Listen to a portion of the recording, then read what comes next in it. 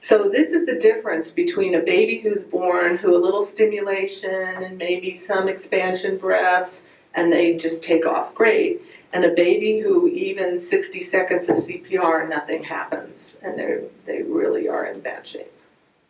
They're in secondary apnea, right?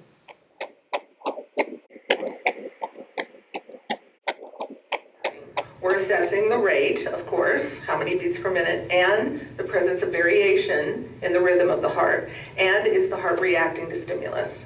And we're going to take those in a minute, one at a time, in a few minutes. But for now, just be aware that that's what we're assessing. And every time you listen to fetal heart tones, you are listening for all three things every single time, infinity, right? Because just to listen to the rate and not notice anything else is to miss a lot of information that is very important.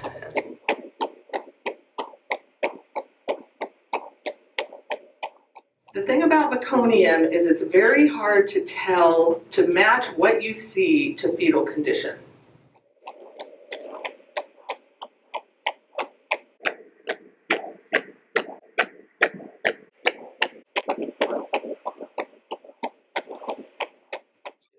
In addition, when you show meconium samples to experts and you ask them to define the amount of mech, what they think it means, and to distinguish is this heavy, moderate, minimal, scanned, medium, whatever categories they use in the study, not only do you not get consistent categorization between the experts don't even agree with themselves when they put the samples back in again and have them redo it as part of the study.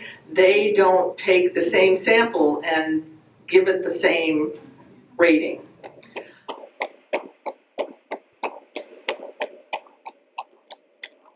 We're moving away from, and this is, I have this later in the presentation, but we're moving away from this strict, these are lates, these are variables, these are earlies, and this kind of de-frontlining of earlies is part of that movement, to what is the pattern we're seeing that's going to cause acidemia?